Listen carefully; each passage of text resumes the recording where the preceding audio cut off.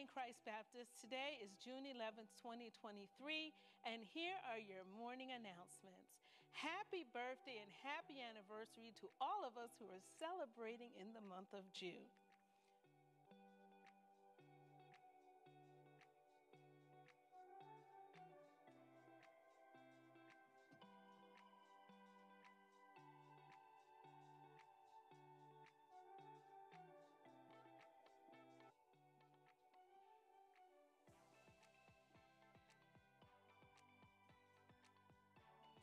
June is also CBC's Senior Saints Month. The upcoming activities will include the continuation of strength training and chair exercise on Tuesdays and Thursdays from 9 to 10 a.m. Crime prevention is on Tuesday, June 20th at 10 a.m. And Staycation Vacation is on Friday, June 30th at 11 a.m. If interested and want to participate, please sign up with the church office. Save the date. In roughly a month from now, CBC will have Vacation Bible School from Monday, July 10th to Friday, July 14th from 5:30 to 8 p.m. nightly. You can sign up online. JAM presents the Kids and Teens Cooking Class on Friday, June 23rd at 6 p.m. Registration is required. If interested, please see Sister Glenda Francis for more information.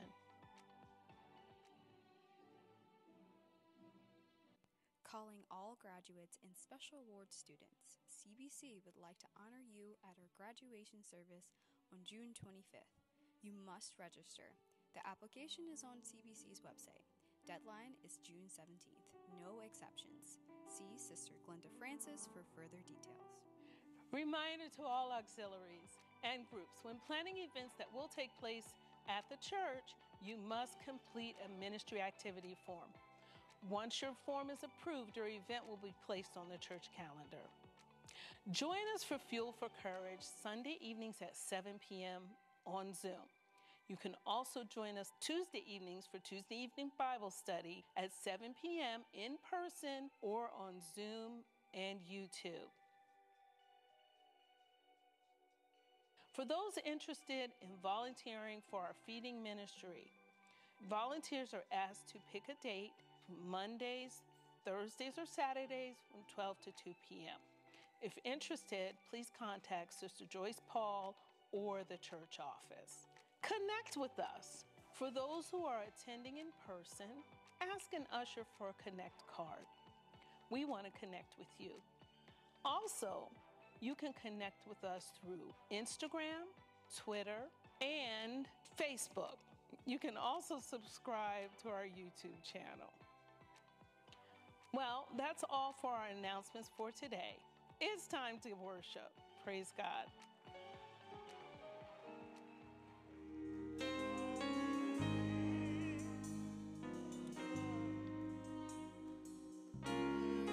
Blessed Lord, to thy precious bleeding Son.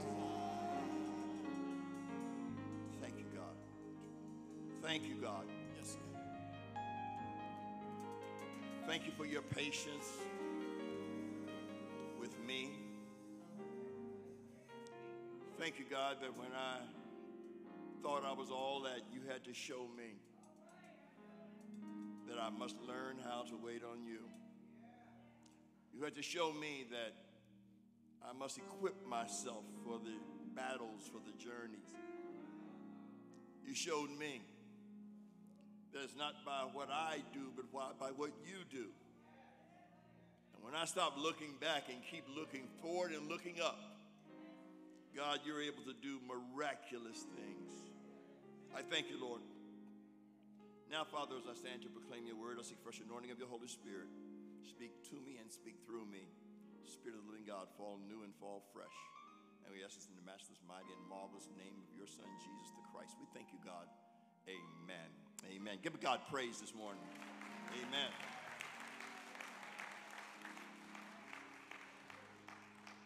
Very mindful to thank God for the worship ministry and all that it goes into. worship. Thank God for on drums today. We have Brother Carvel on drums. Lord praise. Amen. Amen. We praise the Lord for Brother Larry when encouraging other young men to come along.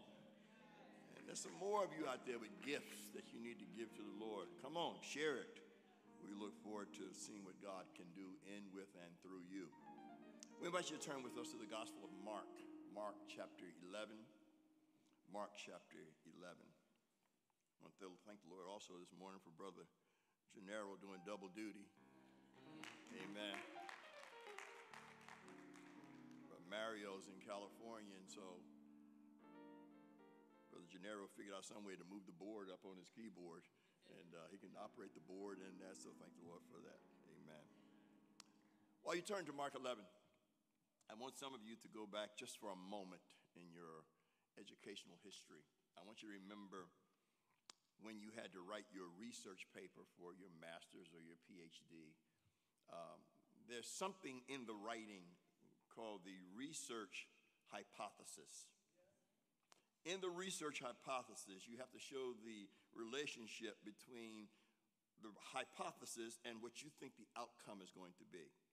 Also, you must make it simple and concise and avoid all wordiness. The third thing you must do is make sure that there's no ambiguity or assumptions about what you're going to write that is filtered its way into your hypothesis question.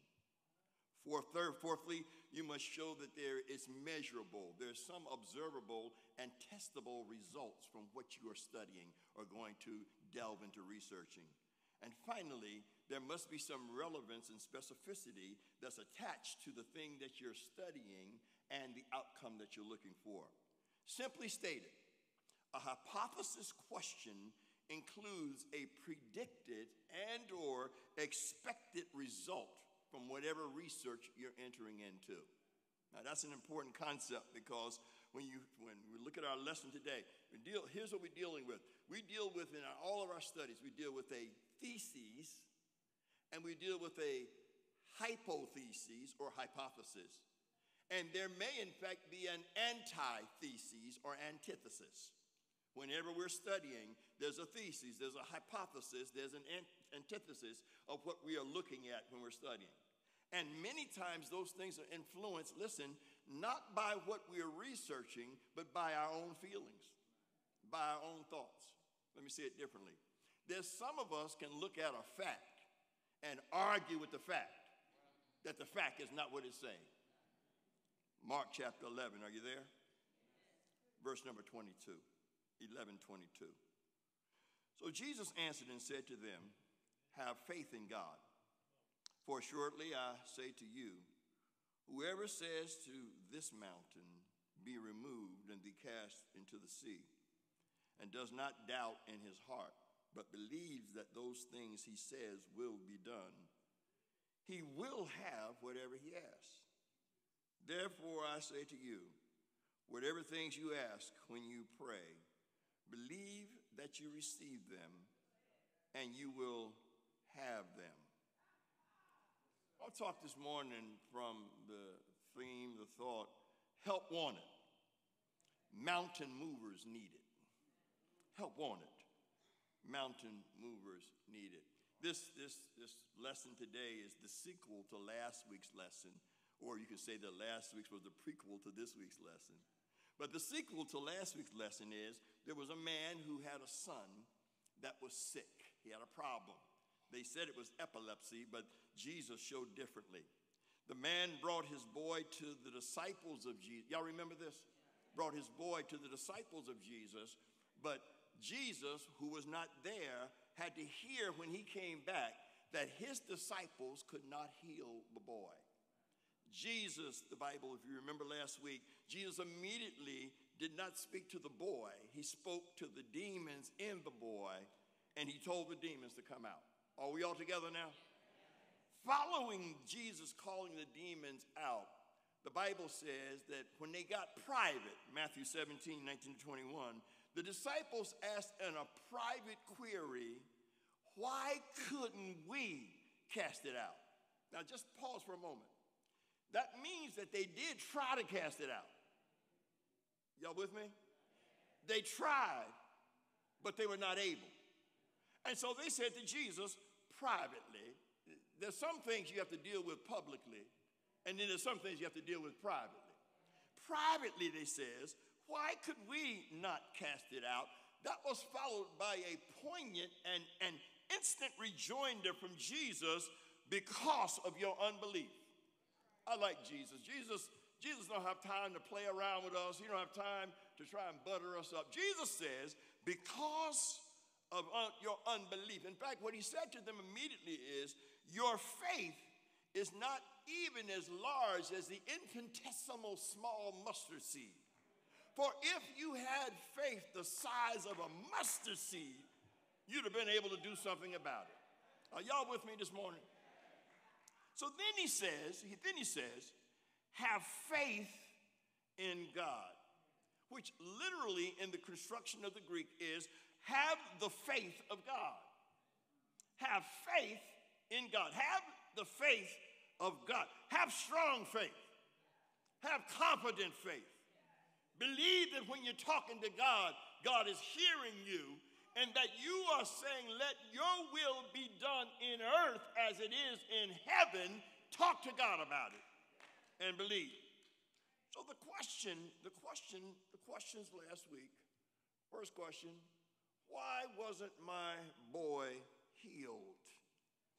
Here's what I love about this story, is that Jesus did not just deal with the symptoms. The symptoms were he threw himself into the fire. The symptoms were he threw himself into the water. Those are just symptoms. The problem was there was demons causing him to do those things. Can I suggest something to you today? Many times we spend so much time on the symptoms, we don't get to the real problem. Yeah, you're cussing, but you're cussing because you don't have vocabulary. You're cussing because you can't control yourself. You're cussing because you've been cussing all your life and don't know nothing different. That's just a symptom. The problem is cussing comes out of you because there's no good stuff to come out of you. I didn't make that up. The Bible says it. How can good water come out of a dirty fountain? Did the Bible say that? So if cussing keeps, listen to what Jesus says. Out of the heart flows the issues of life. Out of the heart, the mouth speaks. So whatever my mouth is saying, if it's a lie, I got a lying heart.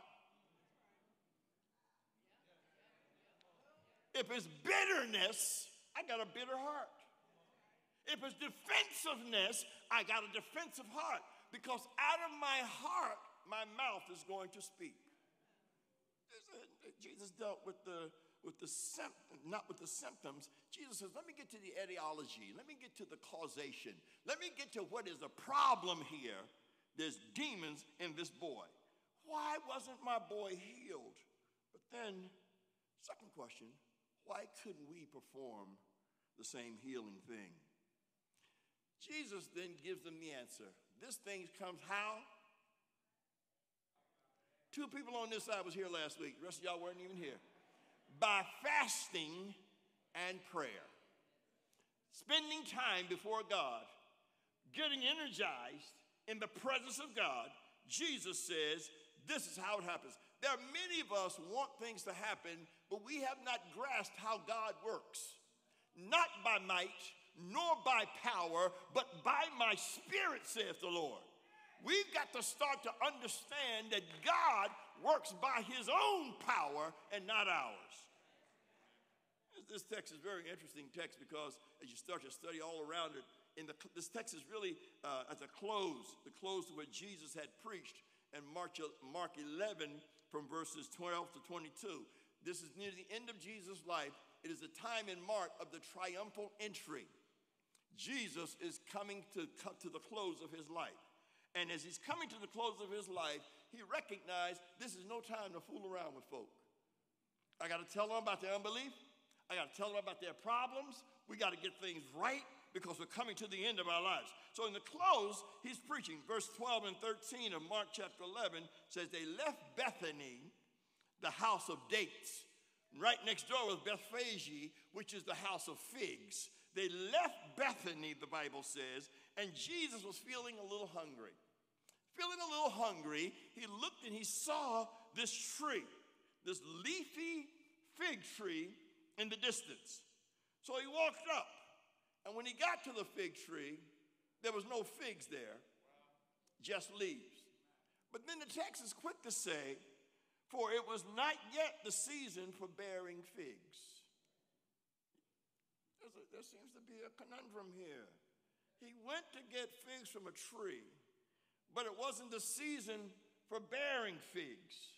So why did he go to the tree? Well, the text says that the leaves look so mature and look so flourishing that the tree ought to be producing something.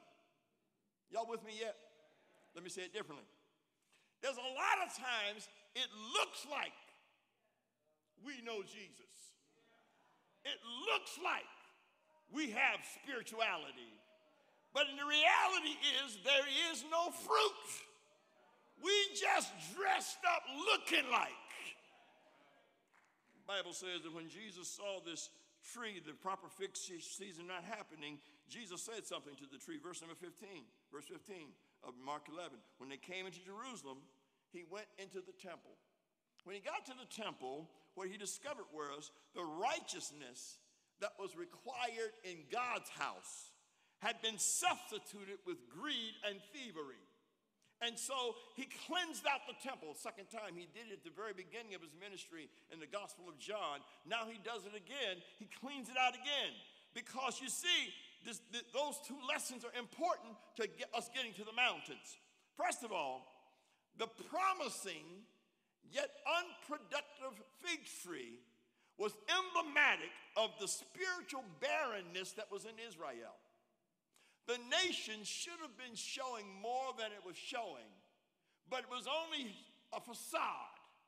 It only looked like it on the outside, but they were not demonstrating it. This fig tree, that they had impressive outward appearances, but it wasn't what God was looking for.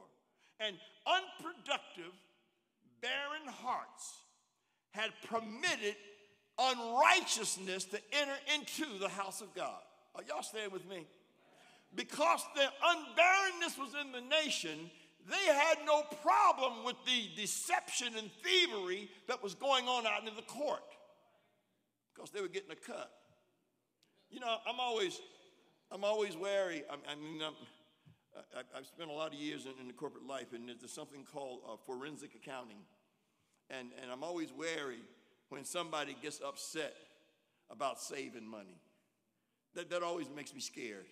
There was a situation I saw in this particular church that someone had gotten a cost to repair the things on the back of the benches to put the book things in.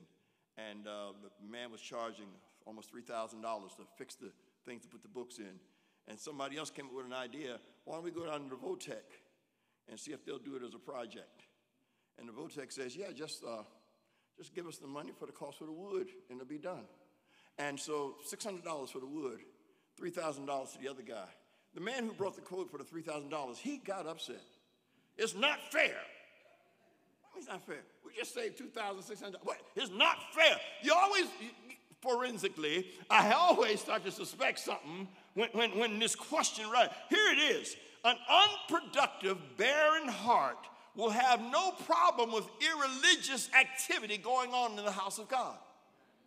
Verse number 20, Mark chapter 11 says, on Tuesday, the tree that Jesus cursed on Monday had withered. Y'all following the story? Peter remembered what happened on Monday. And Peter's wondering, why is the tree cursed? Why is it all withered? Jesus says, let the faith of God be in you. Wait a minute. That's not what I asked you, G. I asked you about the tree. Why did it wither up when it really is not the season for figs? Jesus says, let the faith of God be in you. You see, Jesus is always teaching lessons. He's always growing. He's always trying to advance. The disciples could not think why the tree would wither away so quickly. But here's what we need to understand. Anybody who rejects the power of Christ in their lives, you're going to wither. That's just natural because you're not attached to the vine. Verse 22, 23. So Jesus said, remember he told Peter, verse 20, have the faith of God be in you. Verse 22, he said to them, have faith in God, or have the faith of God. For assuredly, I say to you, whoever says to this mountain, be removed and cast into the sea, and does not doubt in his heart, but believes those things he says will be done. Whoever says to this mountain, be cast into the sea. Now, they're in the mountains. The closest sea is the Sea of Galilee. It's not even nearby. But Jesus says, say to the mountain, be cast into the sea.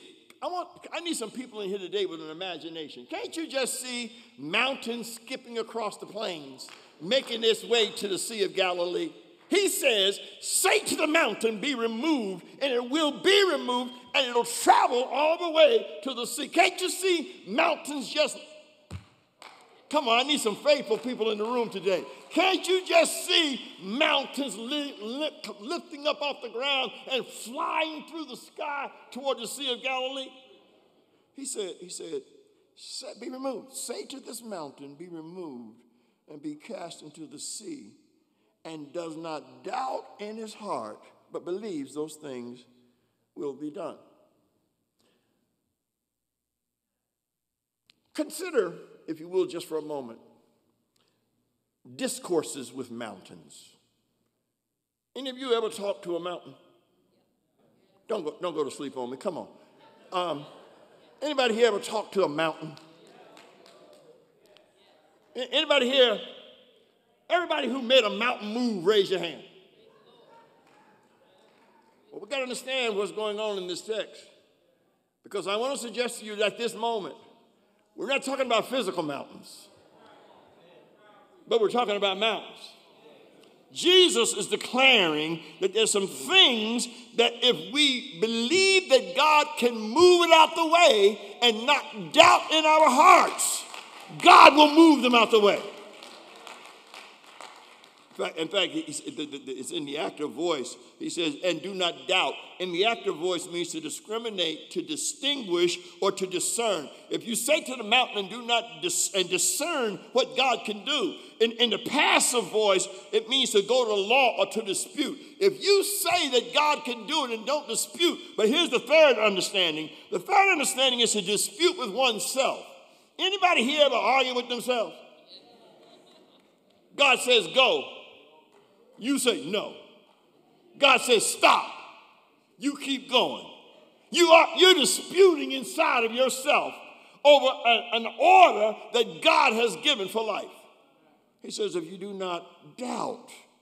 Now, so the question is, how effective are you in transferring eminences?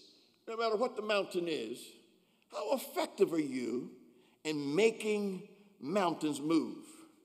Because the boy was sick and they couldn't handle it. What we need to do miraculous things are some mountain movers. We need some help. Christ Baptist needs some help. We need some mountain movers. I know you pray, but this ain't time for just a prayer. I need mountain movers.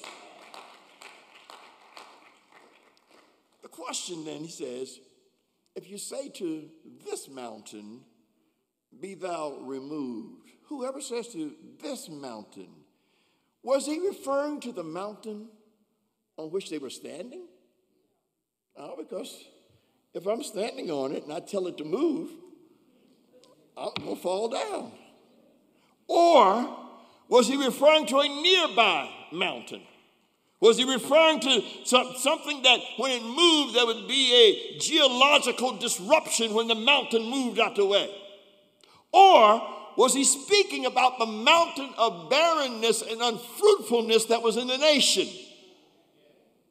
Or was he talking about mountains of faithlessness and unbelief, not trusting God. He's speaking to us this morning that when we believe that God cares for us, when we believe that God has our best thing in mind, if we doubt in any kind of way, that mountain will not move. And sometimes we make mountains out of molehills. Some things are not really a mountain. You just need to step over it and keep on going. But no, mountains in the Bible has a very prominent place. Can I share it with you? The ark was placed on Mount Ararat. Sacrifice of Isaac was on Mount Moriah. The law was given on Mount Sinai. Caleb says, give me my mountain, which was a mountain of giants. The temple was built on Mount Zion. Elijah and the prophets of Baal fought on Mount Carmel. Jesus was tempted on the Mount of Temptation. The transfiguration happened on Mount Tabor.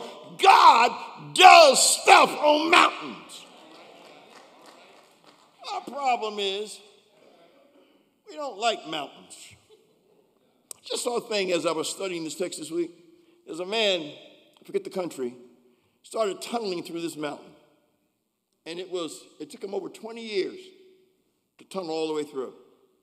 He started tunneling, but then when he got about a third of the way through, they built a road that went around the mountain. And even though they built the road that went around the mountain, he kept on tunneling. For 20 years, he tunneled and came out to the other side. You say, well, I commend him for his stick-to-itiveness. That's what you would say. I would say, stop digging and take the road that God has prepared and go around the mountain. The mountains are important. Exodus 19:20. The Lord came down upon Mount Sinai. On the top of the mountain, the Lord called Moses up to the top. Watch this now. Follow the page. God came down to the mount. He called Moses up to the mount. And there, Moses went up. Are y'all with me? Can I suggest something to you today? There's some mountains that have to be climbed. There are some mountains that have to be conquered. As Caleb says, give him a mountain. There's some mountains that have to be cordoned off. Because when Moses went up to Mount Sinai, they cordoned off the mountain because everybody couldn't go up there. Oh, let me say that again. Everybody can't go up on the mountain where God is. But then Jesus says some mountains you just need to talk to them and command them. Mountain, I am sick of you. I got this condition called sick of this. And I'm sick of this problem. And I'm sick of this burden. And I'm sick of this situation that's impeding me to getting where God wants me to be. Jesus says sometimes you got to command. So even when the mountain is moved, recognize this, that it's not just the mountain that's going to be changed. When the mountains are moved, it's going to affect things in the valley. Y'all didn't come to church today. I'm in the valley, and I'm traveling through life, and I got this mountain in front of me, and I'm looking at the awesomeness and how hard it is going to be to climb the mountain. But soon as God moves the mountain out the way, it's a level playing field now. Now we're all walking through the valley in fact, the valley becomes the plain now because the mountains are not in my way. The fact that both Moses and Jesus was transfigured on a mount tells us something. So let's review real quickly. First of all, mountains speak to us of privilege. I thought they were a problem. I know you did. Mountains speak to privilege. God called Moses up to the mountain. It's a privilege. It's a privilege to be in the presence of God. God called him up. Sometimes, although they're difficult to conquer, There are privileged blessings that God gives to those who are willing to ascend to where he is. It's not an easy life. It's not an easy road, this mountain climbing business. But if you trust God, God will get you there. Mountains speak to us of privilege. But secondly, mountains speak of difficulty. They speak of obstructions. They speak of barriers. Understand this. Barriers are good to keep out the bad. But make sure your barriers are not keeping you locked inside. I'll do it again slow. Make sure your barriers are not keeping you locked inside where you can't even go anywhere. Barriers speak to difficult mountains, to difficulties. When you ask for a mountain, you're asking for a war. You're asking for a fight. Caleb, you see, God, give me this mountain. I know there's giants there, but I'm ready for the fight. I got any fighting people in the room today? Can I say this? When I'm talking about fighting people, I don't mean about fighting one another. I'm talking about fighting the enemy. Mountains speak of our God-given destiny. When you understand, when Caleb says, in fact, if you read Joshua 14, you'll find out God had already told Caleb he could have the mountain. So then why did Caleb say, God, give me my mountain? God already said you can have it. Why is he asking for it? I'll tell you why. Because even though we know what God is doing, we got to keep on praying. We got to keep on believing. We got to keep on trusting, even though God has already said what he's going to do. So let me ask the question. Do you have a holy desire for something in your life that you're waiting to be completed, but it has not happened? That's a mountain. Are you at a place where you're waiting for that job that you've been hoping to get, but you have not gotten yet, and you keep praying? That's a mountain. That man that you've been praying for, that woman that you've been praying for, that won't give you, forget the time of day, won't give you the time of the month. That's a mountain. It may be a good thing too now. Don't miss your blessing.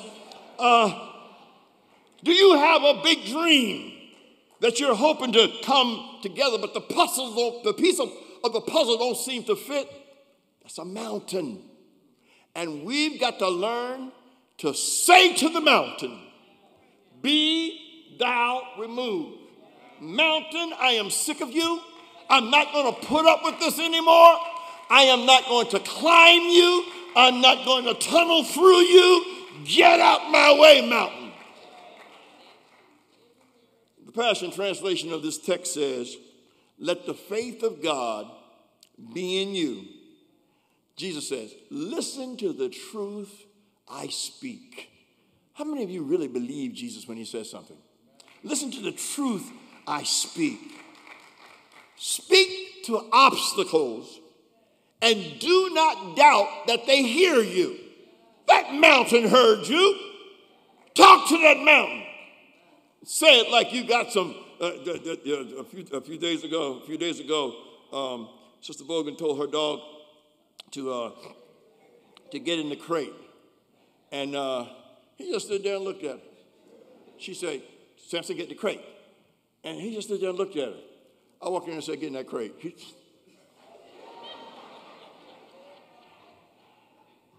He said, I've dealt with him a couple times before. He kind of crazy. I better go and get in this crate. Can I say this to you? Even when the mountains are gone, it still takes faith to walk through the valley. No mountains. But you've gotten so conditioned with valley life that you don't know how to move even when the mountains are taken away. You're still back there. You're still looking back then and not looking when God is and where God is going to move you to. So even when the mountains are gone, it takes faith. So Isaiah, in our scripture reading this morning, one voice cried to another voice in our scripture reading. And as if, I come to celebrate and to comfort you, the voice says in Isaiah chapter 40. He says, first of all, you got to prepare the way of the Lord. How many of us have put aside all the things that will prevent God from coming into our worlds, into our existence? You got to prepare things for God. Prepare you the way of the Lord. Make straight in the desert a highway for my God. You've got to get stuff out of the way so that God can get through. Every valley, the text says, will be exalted. Now, y'all follow me. Y'all follow me. Mountain over here. I'm in the valley. But God says, yeah, speak to the mountain and tell it to be removed. Y'all with me? Speak to the mountain and tell it to be removed. But in case your mountain don't move and you trust me, watch me bring you up where the valley is exalted to the place where the mountain is, and now you're walking on mountaintops. Every valley shall be exalted. Every mountain and every hill shall be brought low. Crooked places shall be made straight. Rough places shall be made smooth. Beloved, I'm coming to the end. There is no substitute for genuine, fervent prayer to God. There is no substitute. Whatever you want God to do, spend some time in prayer. Whatever you want from God, if it's giftedness, if it's position, if it's motivation, whatever you need, pray about it. There is no substitute for prayer. There's no shortcut for prayer. Y'all got to stop praying them little 10-second microwave prayers. Now, maybe a time, that's all you got time for now. I don't want you to misunderstand. Peter, when he got out there on that water, he said, Lord, save me. He didn't have time for most holy and everlasting, thou one true and living God, God of Abraham, Isaac, and Jacob, Athaliah, Jeremiah. He didn't have time for that. He said, Lord, save me.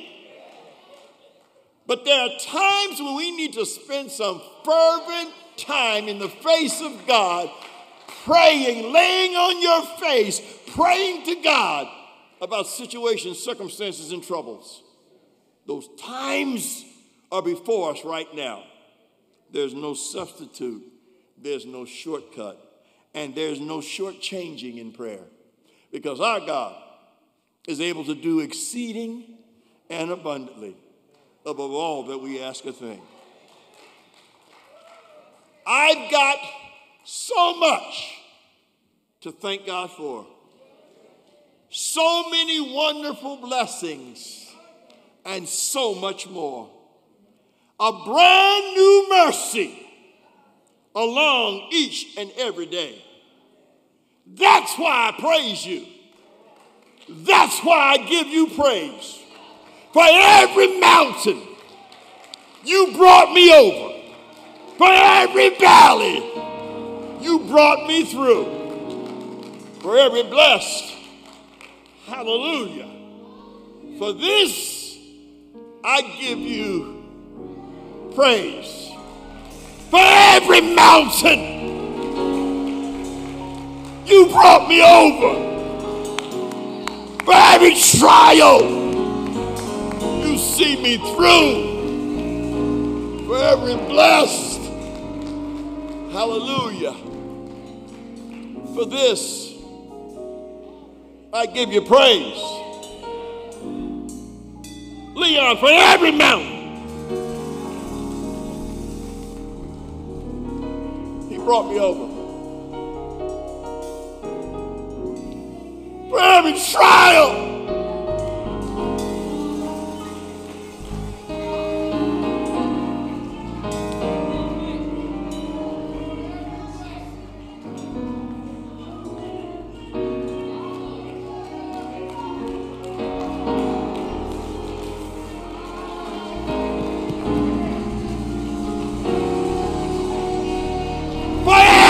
mountain. Every mountain.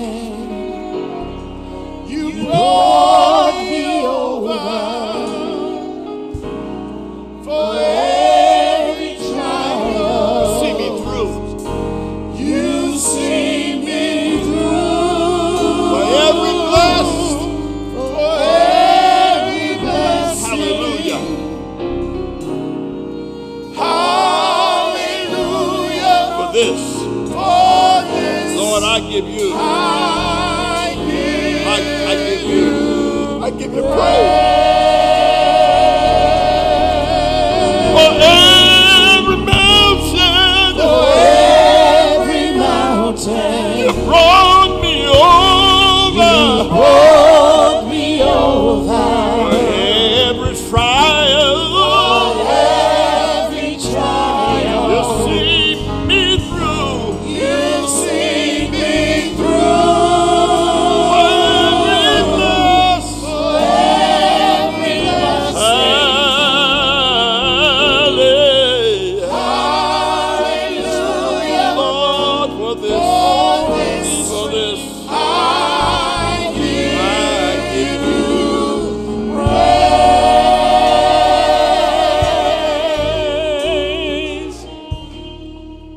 The hill called Calvary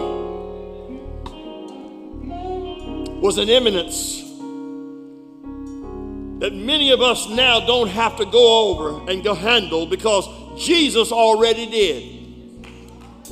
They hung him high. They stretched him wide. And he was victorious on Calvary. He said, Father, it's finished. It's done.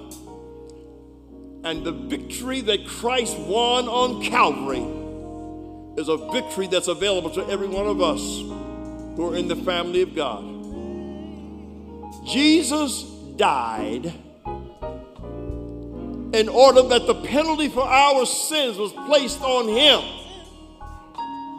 Every failure of our lives was placed on the Christ. His head fell into the lock of his shoulders. Father, into thy hands I commend my spirit.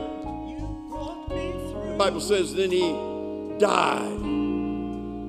But on the third day he rose victorious with all power in his hand. We shout victory because of what he did. And so when I see mountains in front of me, and I consider every mountain that he's brought me over, every trial that he's brought me through, I give him praise. For every mountain, brought me over. Every trial, you see me through.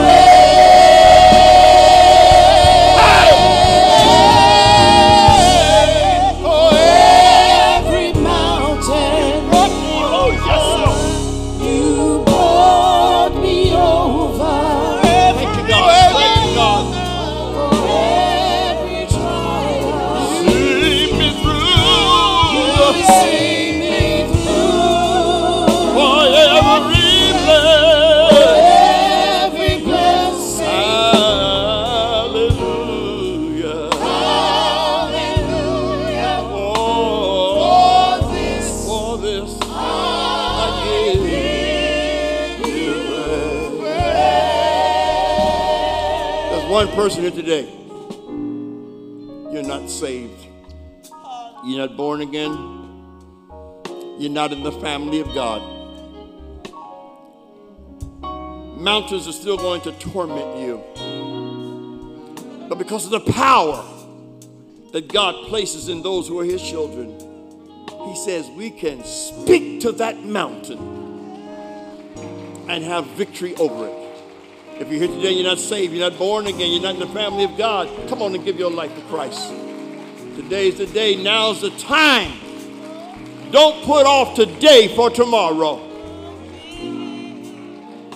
Is there one today? Is there another? God is speaking to you. God is saying something to you. God wants to help you with those mountains. He wants to give you power. Hallelujah. Hallelujah. You brought me over. Thank you,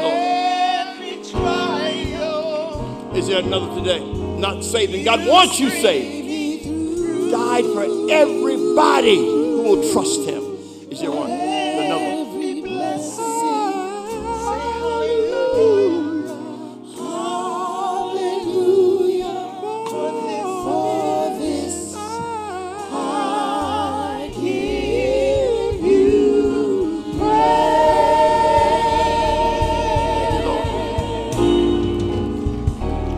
There may be somebody here today. You're already saved. You're born again. But you're not attached to any body, any church body. And we want to say, we want you here at Christ Baptist. We want you to join in with us and strengthen us, and we'll strengthen you. By letter or Christian experience, if you're in the room today, come on and cast your lots with us here at Christ Baptist. Hallelujah. Hallelujah.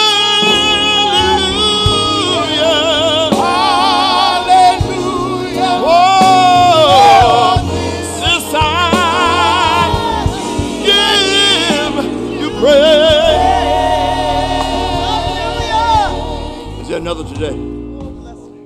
We're waiting on you. You're important to God, and he's going to help you. He's going to carry over these mountains. Whatever God is going to do with the mountain, trust him. Not saved, why don't you come? Already saved, why don't you come? Believe in God today for his great miracle working power.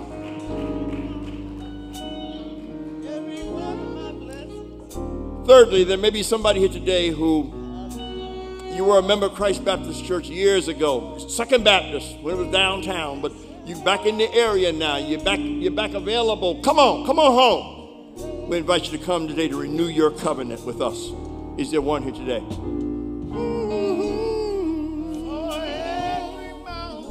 You brought me over for every trial. You see me through. You see me through every blessing. Hallelujah. Hallelujah. For this I give you praise.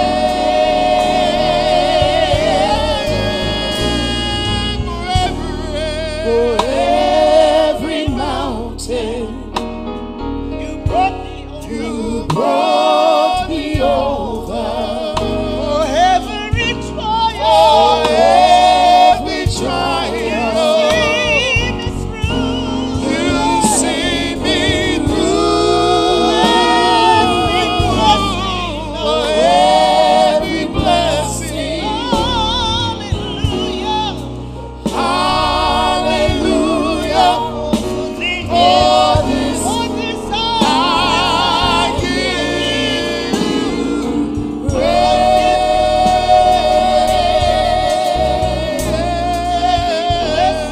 For every mountain, Lord, you brought me over. You brought me over. For every trial.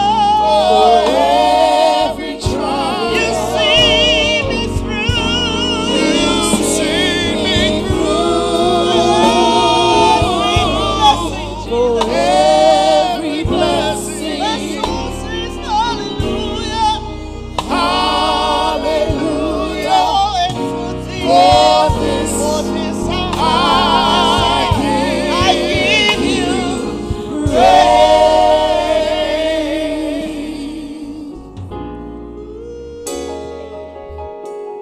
Amen. First of all, we have Anna Dames, who's coming today for Christian Experience. Let's give God praise. So Anna Dames.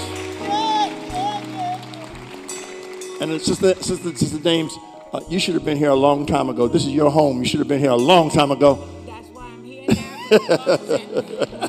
Praise God. Welcome to Christ Baptist Church. Amen. We have this mother. This mother brought her child because she feels that her child needs to have a church home. Amen. Miles.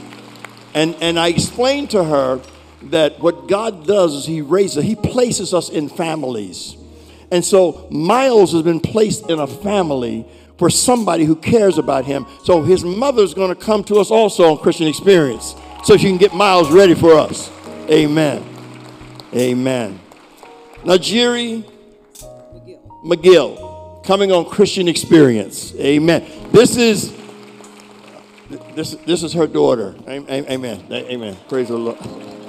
Praise the Lord. Our brother Jerome came for prayer, and so we're going to be praying with him, but we're going to say to you, welcome to Christ Baptist Church. At the end of service today, the deacon and deaconesses are going to take you in the rear. We're going to get some information from you. We're going to explain to you about the new member process as we get you processed. Can I also share with all of you, God did not send you here to do nothing. There's an assignment on every one of the lives here, including Miles. And let me tell you one of the marvelous sounds that as a pastor I love to hear. Listen to me.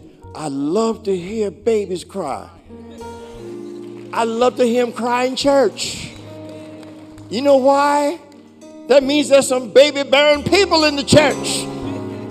So Miles is going to be raised up in a nurture and an admonition of the Lord in a body of believers that want to see him nurtured. Welcome to Christ Baptist. Amen. Brother Jerome, let us pray. Eternal God, in the name of your son Jesus, our brother came, Lord, because he said that there's some mountains in his life. This brother knows you, God. And so, God, what I'm going to ask you to do right now is take him into a time of prayer, take him into a time of fasting, where he'll have the power, God, to overcome. He has greater than mustard seed faith, God, that he can speak to that mountain and say, mountain, be thou removed. And God, however you choose to deal with the mountain, whether you choose to implode it, to move it, to carry him over, God, we give him the victory through your power in the name of your son, Jesus. God, I'm praying for physical mountains to be moved. I'm praying for financial mountains to be moved. I'm praying for psychological mountains to be moved. Get them out the way. Because, God, you deserve all of us. You deserve our every thought. Our hearts are on you. Bless him right now in the name of your son, Jesus. And God, we don't even need to know details. We need to know a God who knows details. Move right now by your spirit and your power. Let your word prevail in his heart. Whosoever believe and do not doubt in his heart, these things shall be done. God bless you. God bless you, Brother Rome. Come on, let's give God praise for these who have come today. God, we thank you, Lord. We thank you that when your cry for help went out, the cry was for some mountain movers. And God, you're able to do more than we could ever imagine you could do. There's some hearts that are crushed and need to be lifted up, God. Every low place shall be exalted.